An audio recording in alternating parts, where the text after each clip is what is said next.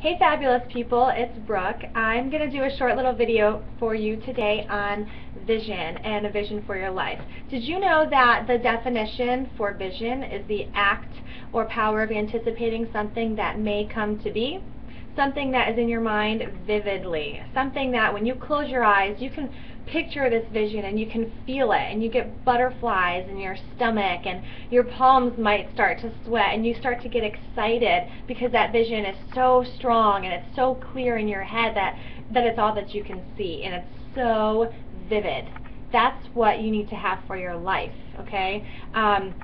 There are three things that are going to make a vision powerful to you. And the first thing is that your vision needs to be personal, and it needs to be so personal to you. You can't have a second-hand vision. You can't borrow a vision from somebody else because you like their ideas and you like their goals. It needs to be personal to you, and it needs to be something that you're going to think about when you go to sleep at night, and it needs to be something that you're going to think about when you wake up in the morning. Okay, your vision has to be strong, and it needs to be unique because you are unique, and you can offer the world something that nobody else can offer because you're unique, and it's going to come from you.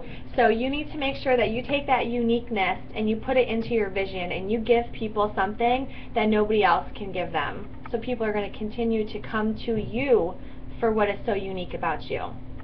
The second part of a strong vision is that your vision cannot fall to intimidation.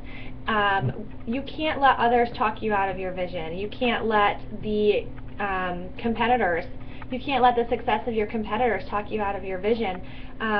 If I was to fall to intimidation, I would have never come to Virginia Beach. I would have never started my boot camp business. I would have never become a Beachbody coach because I was over 220 pounds when I decided to do so. You know, I would have, I had so many things that could have easily talked me out of my vision, but I had such a big vision and dreams and goals and plans for my life, and it was so vivid. Like, I could see it and I could feel it and I could taste it, and that's how you need to be with your vision. So don't let anything else intimidate you from going after your goals and your vision. And the third part is that you need to have a vision that's easy to understand. You need to be able to tell somebody your vision in a matter of a minute or so. You need to make sure that your vision is clear and that it's measurable and that it's quantifiable, and you need to be able to describe it plainly to somebody. And you need to tell your vision to everybody. Tell everybody that you know what the vision for your life is. Tell them what your goals and your dreams are. The more people that know, the more accountable you are to those goals. Don't make your vision contingent on anybody else. It's up to you and you alone, okay? Your vision is all yours. You may need help to get there from other people, but it's your vision, so own it. Take responsibility for it. Don't just be happy living life day to day. Go out there and make a vision. Make a vision for your life. Your vision should set you on fire. It should make your palms sweat.